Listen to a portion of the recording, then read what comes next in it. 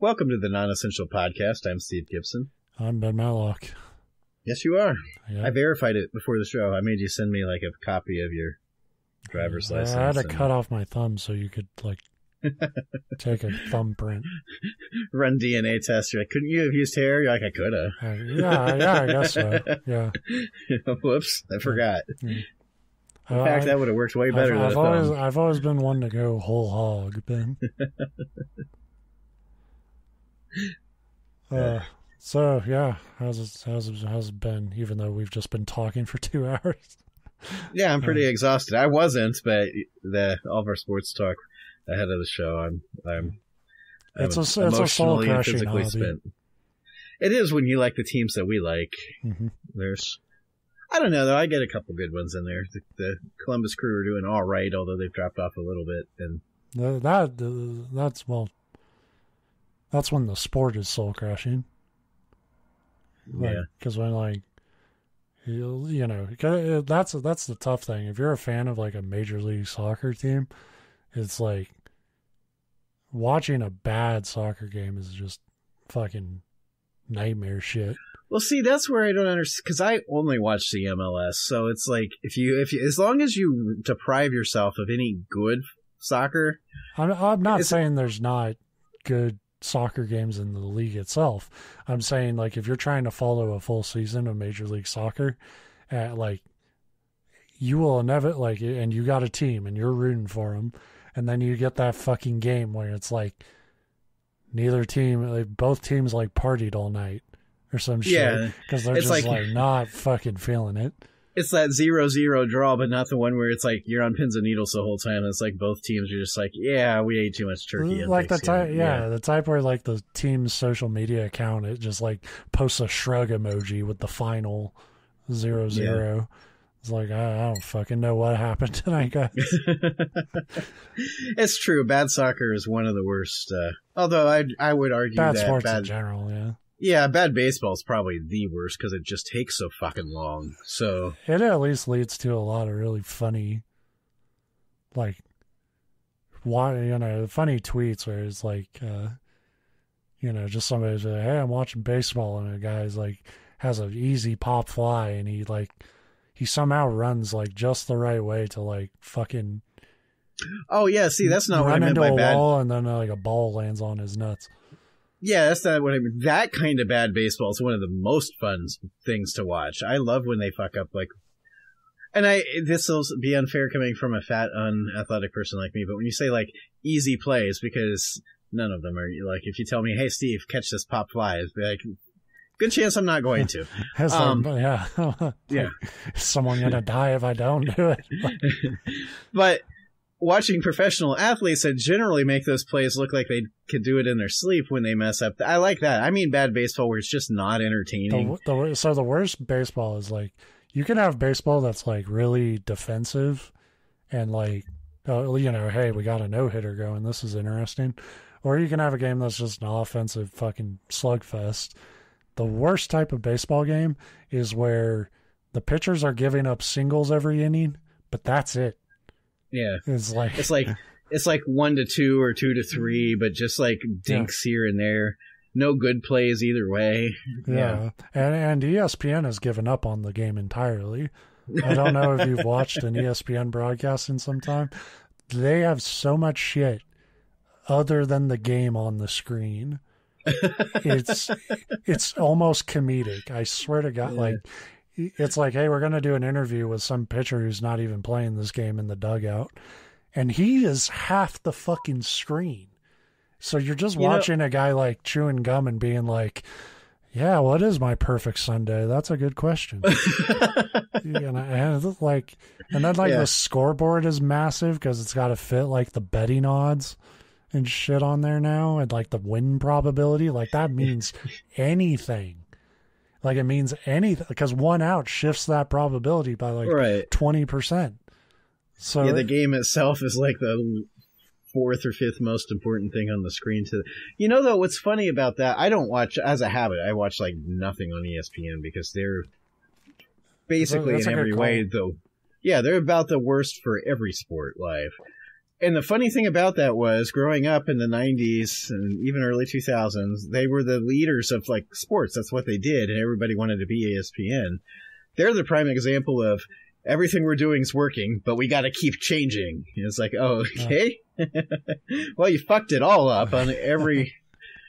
I get so mad at that. Now, some of the broadcast, NBC and stuff are doing it too with football, where they do that same shit where you're watching it and then they're like, oh, we'll show a replay, but we're going to do split screen. It's like, yeah, I can't follow the action on two different like sides of the screen. Like, either miss the play and show the replay or just forget about the replay, but don't try to show both, because that doesn't fucking work. Or worse is like, so I love the red zone. If you're a football fan, most people do who enjoy the game, because you throw that on Sunday. Most of the interesting shit is going to be on your TV. It's a great channel. It's produced really well. But when they came along, that's what these other things are trying to copy, but they all do it shitty. But even they do, like, occasionally it's like, I don't mind if Chris Hansen's like, let's flip it over to a double box because we got two teams in the red zone. But sometimes it gets fucking nightmarish. And it's like, let's go to the fucking pentagram. Yeah, it's like, and you're like, what the hell's going on? I can't even. What game do I watch? Come on. When they lost me and they completely broke my brain was, what was it, like 2 or 3 years ago, when Jeter was going for the home run record, but it was the end of the baseball season, which put it at the beginning of the football season. And I'd be watching football, and all of a sudden, in the middle of the action, they would cut to a Jeter at bat just in case he hit the home run. And it's like, I'm like, if I want to fucking see baseball, I'd be watching baseball. I'm watching football. Like, yeah. One time Red Zone was like, we're going to go to the Octo Box. And again, I love the channel, but they're like, we're going to go to these 8 games. And I felt like that fucking picture from, like, that scene from A Clockwork Orange, where your eyes are pried open and you can't turn away. But it's like, but none of those games are like, at the time, it was like, I wanted to see how what the Eagles were doing, and I don't think they were even on the TV. Like, see, I would have had a stroke, because with 2 young kids and a wife that doesn't like sports, a lot of times I'm watching football on my phone, and if they went to an Octa screen on a phone, your eyes would literally bleed. Yeah, these are just buttons on my phone at this point. So anyway, welcome to the Non-Essential Podcast, the only show that can't stay on a topic of nothing. And we'll go out of our way to talk about the one thing we're really not supposed to talk about on here, which is sports. That is pretty funny, because it's like, oh, we don't have a topic, and we still fucking fuck that up. Yeah, we can't even derail right.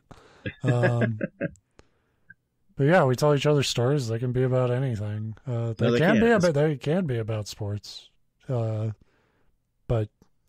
we prefer to shoot from the hip there. Yeah, back when we did actual topics, I think there was a couple. I remember doing the one about the guy that cheated at the Olympics way back in the day at the marathon. We had somebody pick him up in a car. That was great. Yeah, that was great. I would be at a dedicated sports podcast if that stuff still happened on a regular basis. Yeah, there's really nothing funny happening in sports anymore. That's what. See, I'm going to keep this derailed for a second, because we were talking about the leagues trying different things, like football trying to expand overseas. What they need is a wacky races league, basically, but it's not all races. It encompasses all sports, but just every individual sport within the category. It's basically like the Globetrotters stuff, but not scripted. It's just teams cheating in any fucking conceivable way at every sport. I would watch the shit out of that. That'd be fun. It would be like wrestling. It was just it developed though. If you told people ahead of time, this is no holds barred. The team that brought a fucking crowbar. It's just kind of, it's well, surprise, surprise, they won again. Sure, and by maybe the 10th time of that happening, it would get boring. But the first 9 times would be awesome. Yeah. Well, I just like the idea of like these teams trying to like cleverly swindle their way to a championship and then just get cracked in the fucking jaw with a crowbar. And I was like, oh, well. The team that was bottom of the league, just like they wait till the championship's won and they just show up and beat up the team and steal the trophy. Yeah. Like, yep. Yeah, I mean, like, you know, I think about that being a football fan and stuff. Like, if there weren't so many rules, like, there's times where, like, you know one team would beat the fucking shit out of the other one. Yep. I mean, we've seen times where it's come close to that when it is against the rules. Yeah. Anyway, so yeah, our show's not really generally about sports. It's about 99% of the time about creepypastas. This show is about whatever we're, like, actually... it's the opposite of whatever we're supposed to talk about. I didn't know I was supposed to talk. I think if I'm, like, following the rules set forth by the UN convention, I'm not supposed to talk. But... Well... The UN has a lot of fucking problems right now enforcing the rules. That's the thing. They're very distracted with other stuff, so we're going to go for it. I do have actually I have 2 creepypastas again, just like the last time, because they're both kind of short. They actually kind of have a common theme. More in common, they're both by the same person. More in common, I just found this author's page and took their shit. That's not... I actually did a lot. I read so many fucking creepypastas looking for ones I liked. So I put at least more effort into it than I generally do. So I think these are good ones, but they're 2 relatively short ones. So I guess we'll jump. I can't say we'll jump right in because we're like 20 minutes in already. But so the first one is called The Fortune Teller, and this author, I tried. I can't really figure out how you're supposed to say this name. It's like Alparos-Lilah. Okay. For as long as Alparos. It doesn't really roll off the tongue very well. Sounds like a pasta dish. Alparos con pollo. We'll take 2. It sounds delicious. For as long as I could remember, I have possessed the gift of sight. Oh, me too. I could see things that others couldn't, glimpses of the future, hints of what was to come, and so I became a fortune teller, using my gift to help others find their way in life. Smart. I would use my gift to win the lottery, but I'm a jerk. I just want to help myself. But one day, something changed. It started out innocuously enough. And I don't know if that's the correct usage of that word. Anyway. A few customers here and there, all with the same vision for their future. Fire and smoke, destruction and chaos. It was a strange and unsettling pattern, but I tried not to think too much of it. I think if I saw one person's future and it was like them screaming and melting, I would. Yeah, it's just that scene from Terminator 2 where the fucking bomb drops. Yeah, and if you keep seeing that over and over again, you're like, eh. Yeah, well, I haven't been that right. As the days passed, however, the pattern grew more and more pronounced. Every customer who came to me had the same vision. A world consumed by flames. A future destroyed by fire. At first, I thought it was just... You don't need to be a fortune teller to see that. Right. Turns out they weren't looking into a crystal ball. They were watching the news. Right. At first, I thought it was just a coincidence. Like, you know, a lot of people die terribly by fire, right? Yeah, fucking... It's either a fucking volcano or an atom bomb, but it happens all the time. Yeah, that's a pretty... I think it's like the 3rd leading cause of death. I don't know. I'm not going to look into it, though. But as the days turned into weeks and the weeks turned into months, I began to realize that something was very wrong. There was a darkness creeping into the world, a force that was spreading like cancer and consuming everything in its path. I tried to warn people, to tell them that danger was coming, but no one would listen. They scoffed at me and dismissed me as a madwoman. And so I retreated into myself, withdrawing from the world and the people in it. I hope that was somebody like donating to our page. Yeah, we got a tip jar. I actually record this outside on the street. Someone's like, "Here you go. Please shut the fuck up." They say it all nice like that. Yeah, like, specifically stop talking about sports. Weird part was it was like an 86-year-old woman.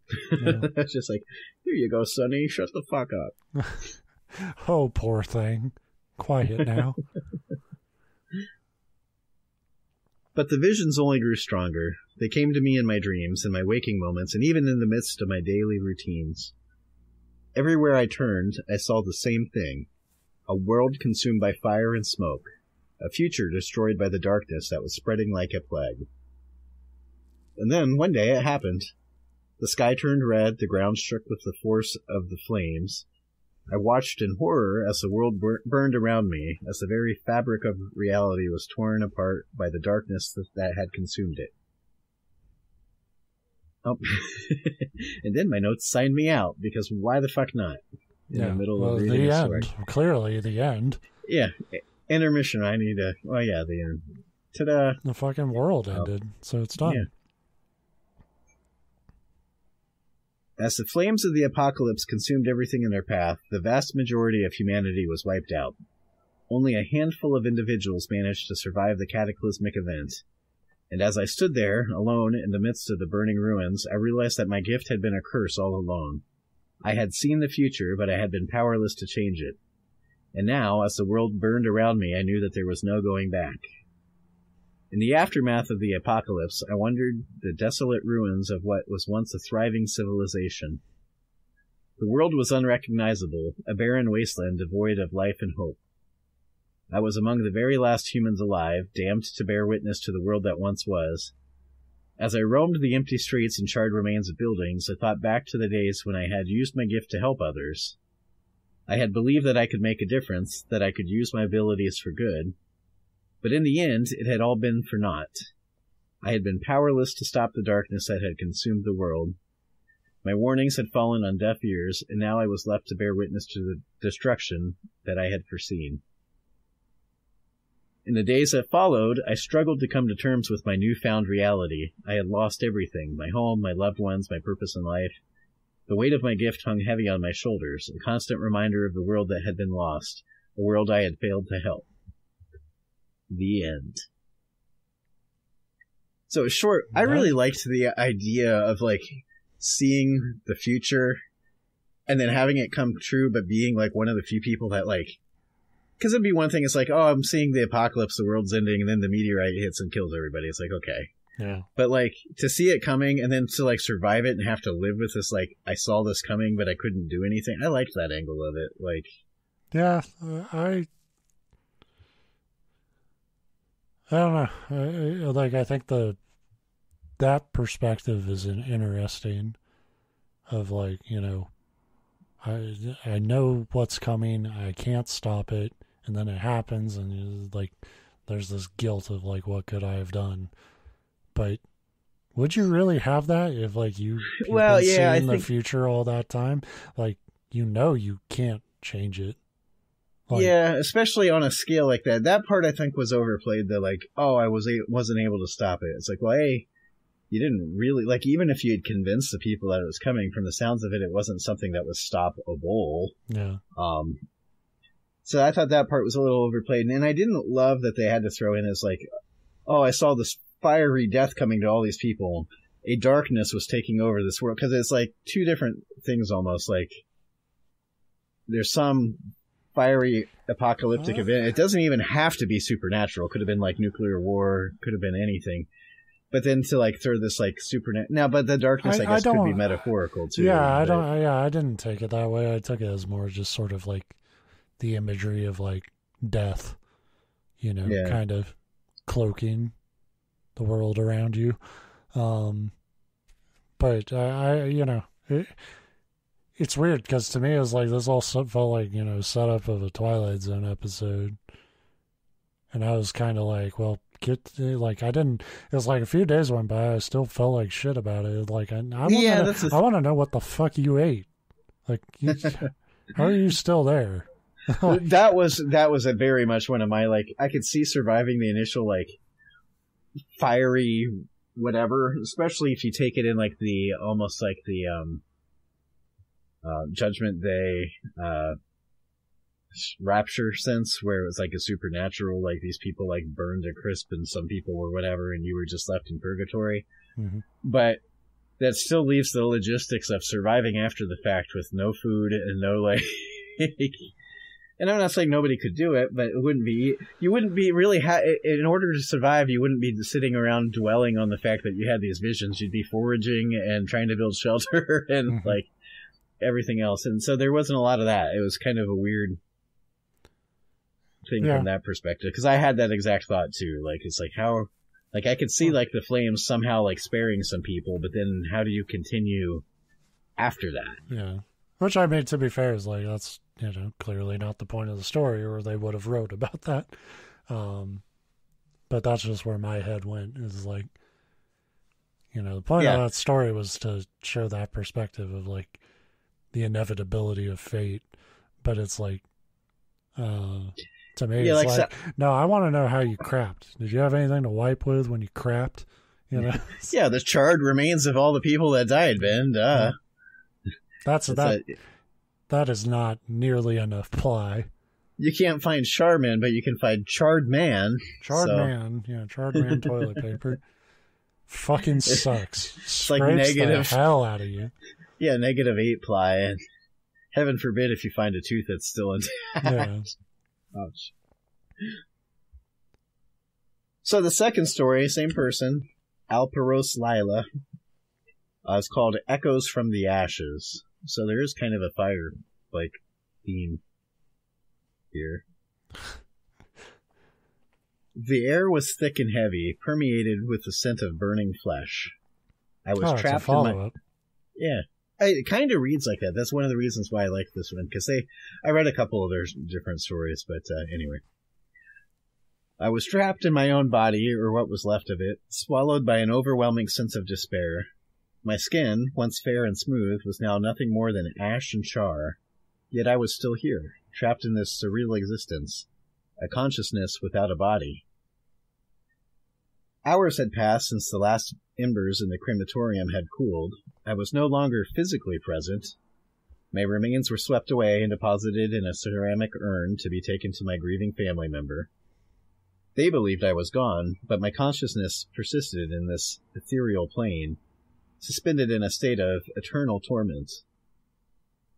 Each moment was an eternity. Each second was an agony I couldn't describe. I could still feel the blistering heat licking at my skin, gnawing at my insides. I could hear the crackle of the flames, see the world through an inferno's haze. Each molecule of my being felt like it was aflame, and the pain was unbearable. I wasn't alone in my torment. There were others like me who remained even after their physical forms had ceased to exist.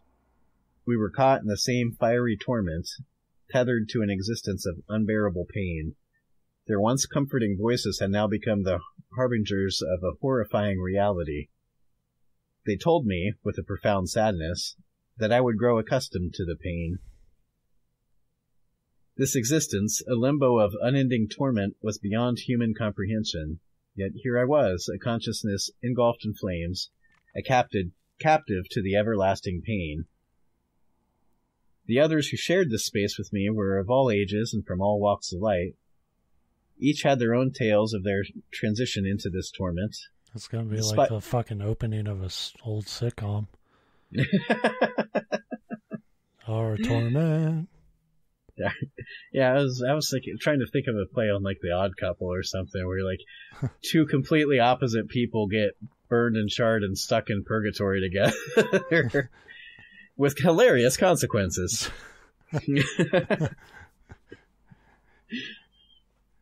They feel the burn, but you'll be feeling the gut busters throughout this summer. The hottest new series on Fox. Despite our diverse backgrounds, we were bound by our common plight. Sorry, I'm still laughing because now I'm just, in my head, I'm trying to come up with a sitcom. Yeah, it's really, the imagery is like, as bad as this was, we sang Kumbaya. together.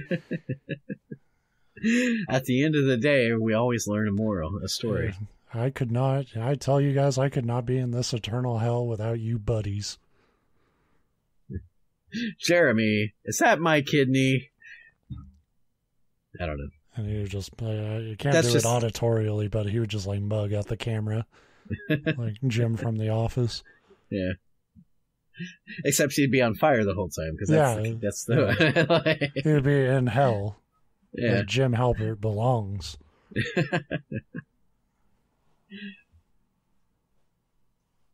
Blah, blah, blah. Despite our diverse backgrounds, we were bound by our common plight. They spoke in hushed tones of acceptance, a chilling resignation to the cruel twist of fate that kept us here.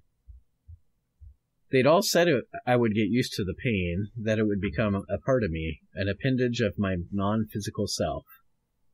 The pain will stop bothering you, they reassured, their voices echoing through the fiery abyss. I was consumed by an overwhelming sense of horror at the thought of this becoming my normal, the prospect of growing numb to this pain, to the ceaseless fire gnawing at the remnants of my existence, was a more profound terror than the pain itself. The weight of my existence seemed to grow heavier with each passing moment. My consciousness drifted in the midst of their ever-present flames, burning, yet not consumed, trapped in a purgatory of pain and regret. Time had lost... Well, you know what? Now I think about it. A burning purgatory of pain and regret's what I experience anytime I actually, like, get chicken wings anymore. Had Taco Bell. Exactly. So this story is great because I think most of us can identify with it. That was like a great venture, Roseline. I forget how it goes, but it's like... Guy feel like the necromancer character from that show, like, bursts into the bathroom and is like, "Make way! I've had Taco Bell for lunch." Yeah. Instead of like some weird looking like psychic woman saying, move towards the light or run towards the light, it's head for the border or whatever it is. Run for. Anyway, blah, blah, blah. Purgatory of pain and regret. Time had lost its meaning, morphed into a monstrous, unending spiral of suffering. The others had all grown silent now, resigned to their fate. I could hear their whispers of acceptance, echoes of their lost lives and forgotten dreams. My heart ached, or what was left of it, at the grim reality of my existence. I was nothing more than a consciousness on fire, a spectral ember smoldering in the ever-blazing flames. "I'll get used to it," I echoed into the abyss. The words felt hollow, a mocking echo of the promise of relief that would never come. I was trapped here in this hellish limbo, a phantom forever burning but never consumed, an existence that had become a horrifying paradox of life and death.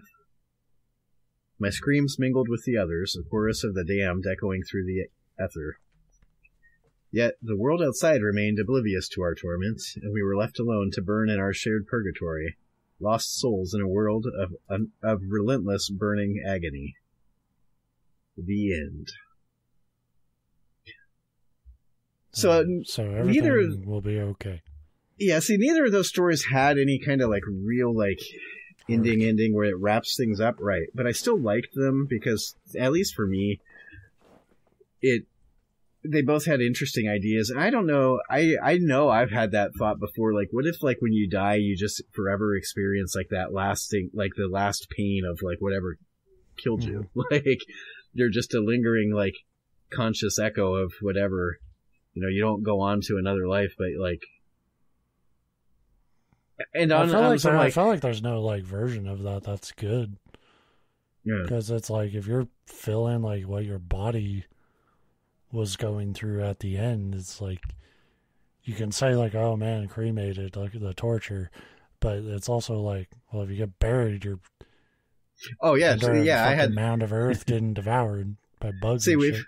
We've obviously been doing this show because that was also my first thought. It was just like, oh man, don't cremate people. And it's like, do I really want to be trapped under the ground, like and feel myself being eaten and if you die decomposing? At sea, for all eternity, I get to feel the pressure of the entire goddamn ocean and that burning in your lungs of like suffocating. Drowning, yeah, Death by snoo. That's the only fucking way to go. Oh no, I'm stuck in this purgatory. Man, you found the loophole, man. You actually found a way out of it. Yeah. I'm not gonna lie, being dead is pretty fucking cool. I'm sorry your ethereal hell isn't as cool as mine, but I just wish I hadn't died fucking that light socket. I feel like I'm having snoo constantly. Yeah.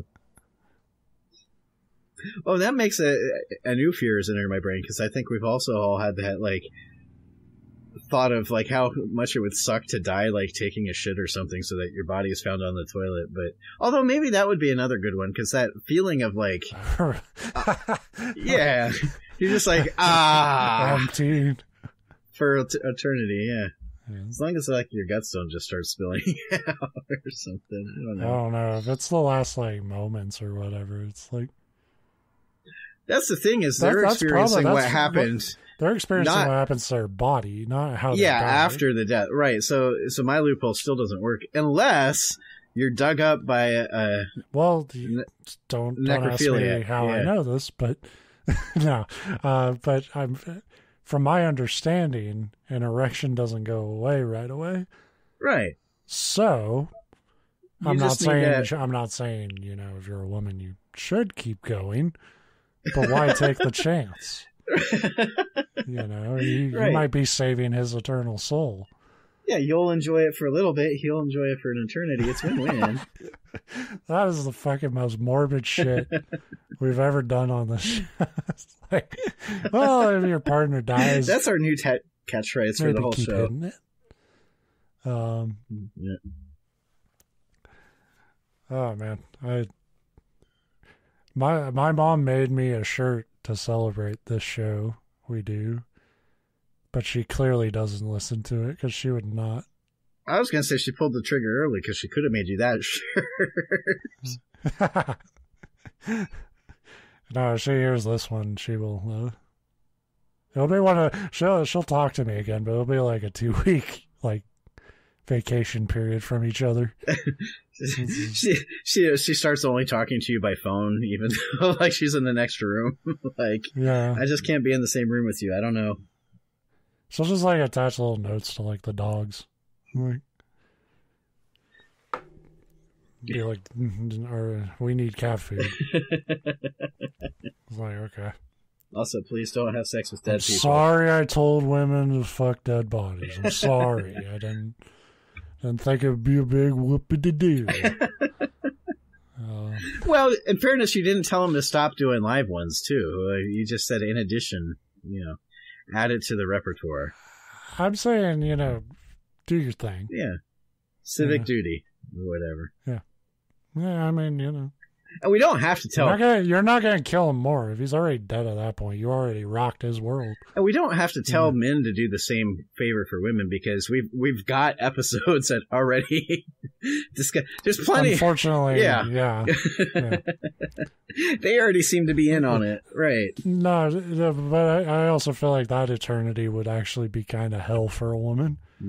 Like, they need that. They need to be in that moment for that to be fun. Like, I feel like if you keep it, it's just going to be like, God damn it. Well, I somebody's got to have that kink. I mean, I'm sure. Well, I mean, yeah. Hopefully that person's in jail. And hopefully, or hopefully they're listening to this show, because everybody else is going to hate this. Now all I can think of is one of us getting called for jury duty for Trump's thing and getting dismissed based on this episode. Nothing to even do with Trump. They're just like, look, this person clearly should not be in any... Yeah, I mean, it wouldn't be Trump's side arguing that. No, they'd be like... Trump would be like... Clone him. We want a jury of 12 of this guy. You keep fucking... You know, it's like, you would be like, oh, these guys are good. That's a good point. Well, that's a good podcast. You guys want to publicize on truth? Now I want to hack that. I don't know if you saw the news that came out about how he's got an aide that her job is literally to, like, find Trump positive stories and send them to a wireless printer that he keeps with him So they'll just like randomly print out so he can read them to put himself in a better mood. Like, I wish that dude like wasn't like after, you know, supreme power. Because like I would do the same shit if I was just a minor celebrity. Like, if I can afford it, like, yeah, go print something nice about me. Right. Like, that's the kind of, not necessarily endearing, but you'd be like, oh, that's an eccentric, like, millionaire thing. Ha ha ha. That's kind of funny. The fact that. Well, it's just like, it's pure narcissism, so it's hilarious. But not when he's been president once and was probably going to be president a second time. Like when you know, it's going to hurt a lot of people. It's like, that's harmless narcissism. Where I was going with that is I want her to start printing out transcripts of our show, and because I'm curious if his expression would get madder or happy. I think happy, and I don't mean that like I want it to be, because I fucking no, he would hate this show because like at some point like one of us would use a word like verbose. And he wouldn't know what it meant. He would just are they talking about me? Get it. Yeah. He'd be like, they called me fat. Like, well, yeah. So that's not what verbose means, but you are fat. You're very weird shaped. Yeah, he is and like, it's not just fat. It's like there's fat people all over, but he is especially weird shaped. And to cover my bases here, because I've had to catch myself on it, because it's very, very hard with Trump. Like, if you're somebody else and you're shaped like Trump, I'm not making fun of you. I'm making fun of him because he's a piece of crap. Because he's a bad person, right? Yeah. For what it's worth, I'm weirdly shaped too. Oh yeah, me too. I just had to like come to that realization when I hit 30. I was like, well, if I really applied myself, I could look normal. And like, no. Here's the true creepypasta bin. You kind of have that, like, it doesn't matter if you have abs, you have a pear ass, Ben. So. Well, here's the truth. This is the scariest story of all this week, Ben, is that it gets worse. So much worse. Yeah. Between 30 and... That's why I want to be cremated. I don't care if it hurts afterwards. I'll cook that fat off my ass. I don't particularly have like any kind of religious or any kind of like preference there as far as that. And it's not a preserve like space thing because cemeteries are a waste of space and blah, blah, blah. I don't want people looking at me. Like, I don't like it when I'm alive. I really wouldn't like it when I'm dead and have no control over the situation. Yeah. Like, yeah. Like, I don't know, like, you know, there's that saying in religion, like, we're all made in his image. It's like, why are we, like, why do I look so much fucking different from some people? Like, well, because goddamn, because he lives in a funhouse mirror like place. Yeah, so I just so happen to look like anything I want on any given day. Yeah. Yeah. I don't know. Here's my rule. It's okay to body shame Donald Trump. Bad people, yeah. Anybody else, it's completely incidental. It's the content of their character. Trump's content, he has none. Well, here's the other thing with it, is that I feel like it is wrong, and it's hard because when you get mad at somebody, like your go-to is like the most obvious stuff, and that's one of the areas I've had trying to have more personal growth about, like, avoiding. A lot of what makes Trump's appearance so fucking stupid is things he's done on purpose. Like, I don't think it's fair to make fun of somebody like how they naturally, because you can't help things. He can help a lot of the things that make him look the way that he looks. So if you're making intentional choices like that, I might question them a little more. But, well. He's the fittest, most healthy, most athletic president we've ever had, according to the him. Doctors say. Yeah. Doctors he fucking found in an alley somewhere agree that he is the pinnacle of human health. He went to an organization similar to Doctors Without Borders, but it was called Doctors Without Degrees. It's just guys named Doc. He just pulled up a phone book and was like, this guy's name's Doc Edwards. Let's see what he says. Yeah. He called Doc Rivers. Doc's like, I'm preparing for a playoff series to lose. Yeah, he still had to call like 137 different docs before he found a blind one that was willing to say, you're healthy. I just like, I know they don't exist because we don't have that kind of audience, but I hear the internet people like making fun of Trump, like you most libtard shit. It's like, 250 some episodes. Yeah, if you haven't figured it, you knew we had to lay into him eventually. Fuck. Well, I mean, I was thinking about. I almost even said it because we've talked anti-Trump stuff before, but generally keep it pretty vague because we're not a political show. We're really not a show. We just talk. But yeah. So it's probably the most we specifically named him by name. But if it's not the first time, we've made it known that neither of us are fans. Yeah. If you have a problem with that, I don't care that much. But yeah, he's a miserable fucking person, and I if it makes any of those people, I don't really care about making those people feel better. But I guess in the interest of fair and unbiased reporting, I'm not a huge fan of Biden either. So, No. I mean, between the two, I've got preferences. But that's like saying between getting shot in the face and getting shot in the foot. I can pick one. You can tell it's an election year because I truly hate that motherfucker. And and my drinking is picked up. Yeah. Yeah, and like you said, I'm not a fan of the fucking other side either, but it's just like it's the worst person being supported by the worst people, and it's half of us. It's fucking exhausting. So sorry to make this a fucking political rant fest. I don't like doing that on this show. It should be a form of escapism. But there were some good jokes in there. It was worth it. Yeah. And fuck him. Yeah. You do have to blow off steam. It's not bullying, a good person. And I just couldn't help but bring up the current trial stuff because it's so fucking funny. Although it's funny in that you still makes you hate everything depressed sort of way because the way that the media keeps outing the jurors and fucking that up because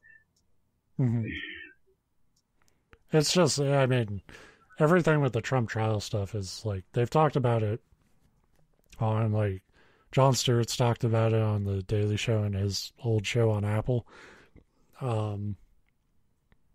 But it's just this constant thing of the walls are finally closing in. Yeah, right. And it's we've been hearing that for 5 years. And it's they don't close in. Because, but guess what? It's all corrupt. So, yeah, he turns out, even when you force a giant fucking bond bill on him, he has enough money to buy his way out of shit. So... Well, and fuck it. On this show, I'm going to call him an asshole. Yeah. That's the only fucking reprieve I get because I have to watch that motherfucker on TV every day. You don't. My secret is I just quit following any of it. Well, obviously not because I mean I say TV. The point is he's on everywhere.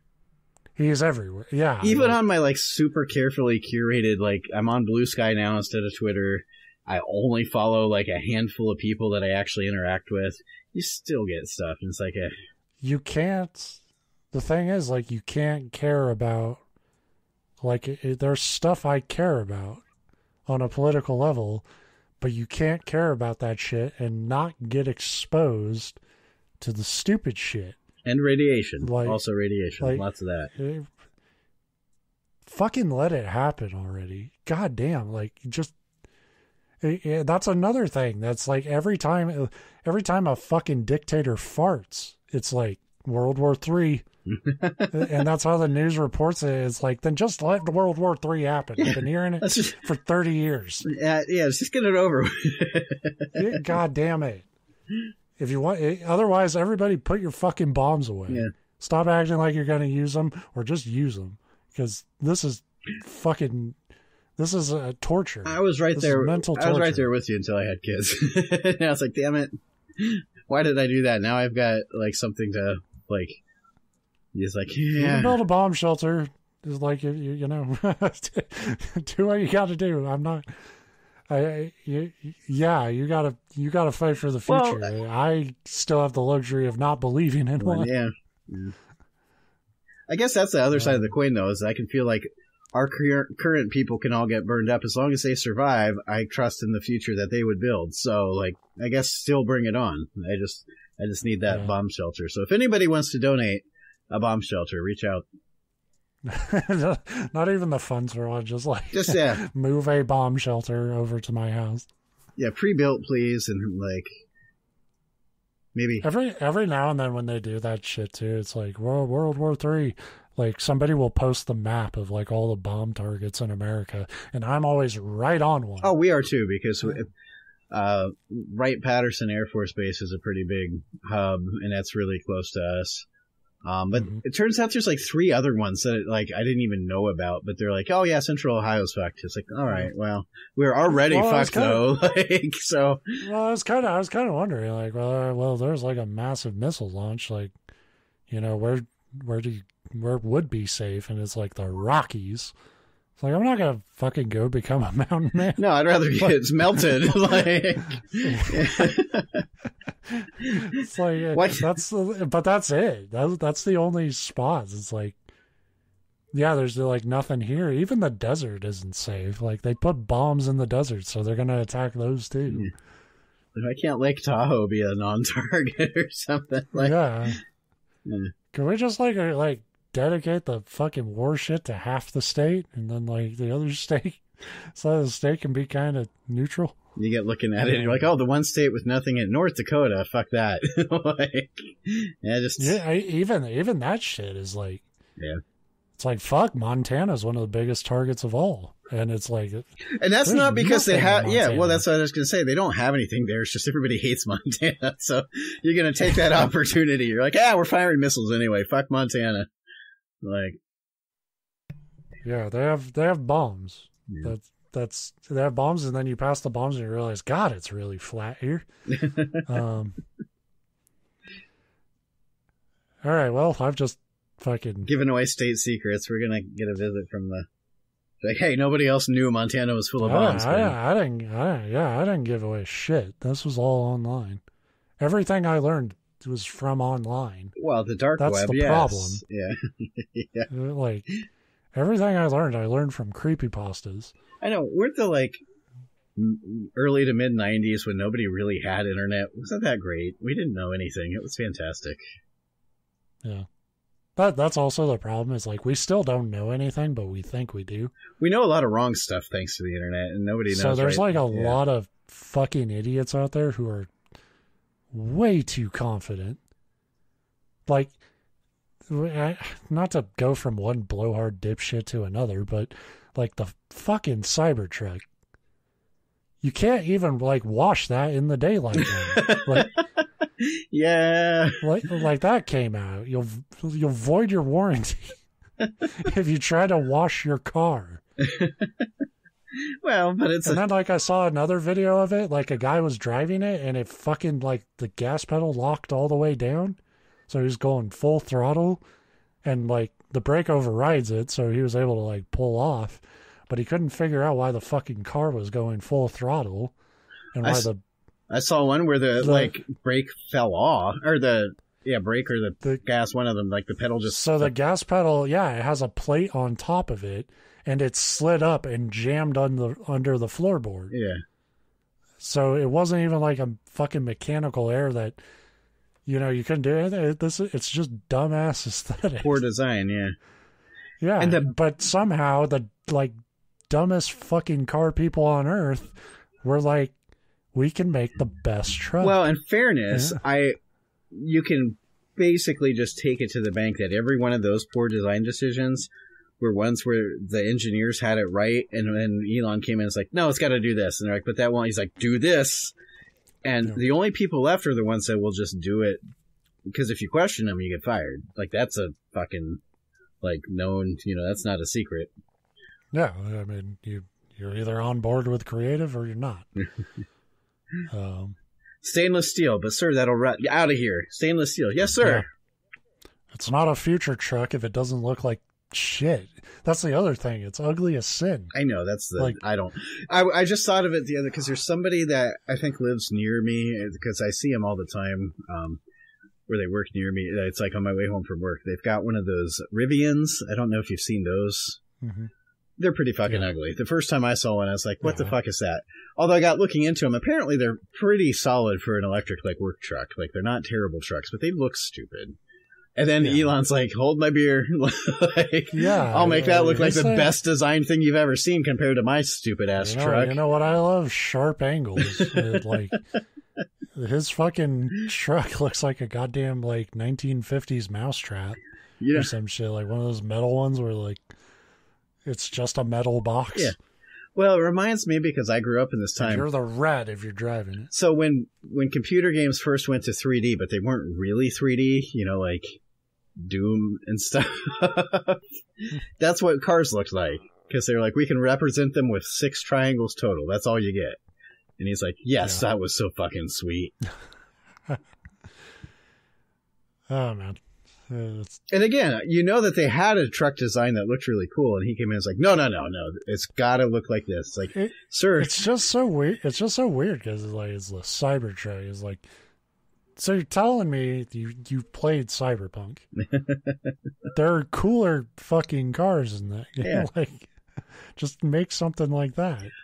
And of course, it's the internet too, so I fall into that where if I read a story that, like, confirms what I already want to know, I don't necessarily But I had heard where part of the design was supposed to be, well, they're so big and heavy and angular that when they get in a wreck they don't need airbags, and the NTSB or whatever or NH National Highway Safety, whatever, they came out, they're like, by federal law it has to have airbags.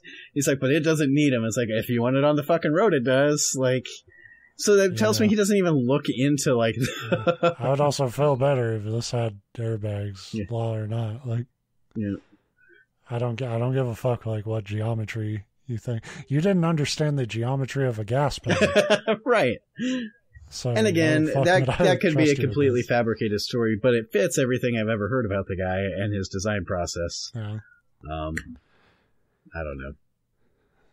I don't know. It's kind of funny though, like how much goddamn trouble we have, like manufacturing car alternatives. You know what though? I will say,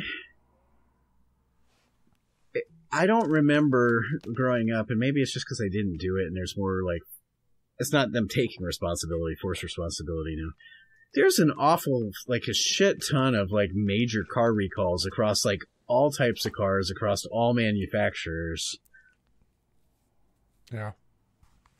So I don't know what that's all about either, but we're learning that a lot of corners have been cut. Yeah, from cars to Boeing to food. I just read a thing where 3 brands of kids' applesauce that have cinnamon in it have been linked to lead poisoning, because they think they Lunchables too. Did they? Yeah, they found lead in Lunchables. Cool. My daughter loves them. How the fuck do you Actually, she quit eating them. Maybe she quit eating them because she's like, this tastes like lead. But yeah, it's just cracker stackers.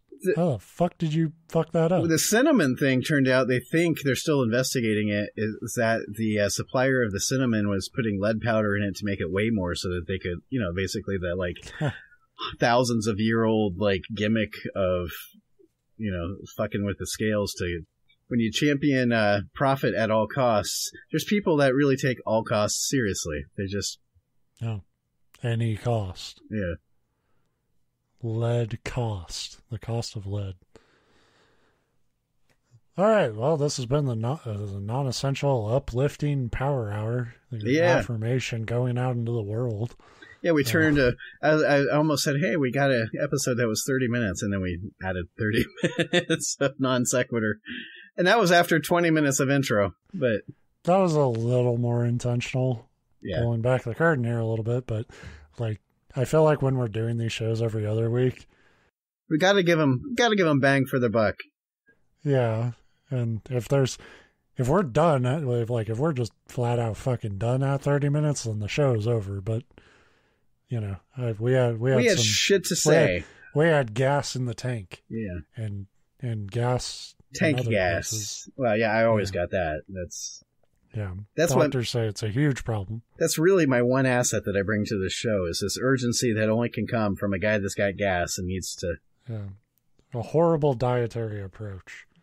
the ramifications it has on the human body. Yeah. So that's the show this week. We'll be back in 2 weeks. Whatever. When do we do this? I don't know. See. Yeah, not next week, the week after, I think.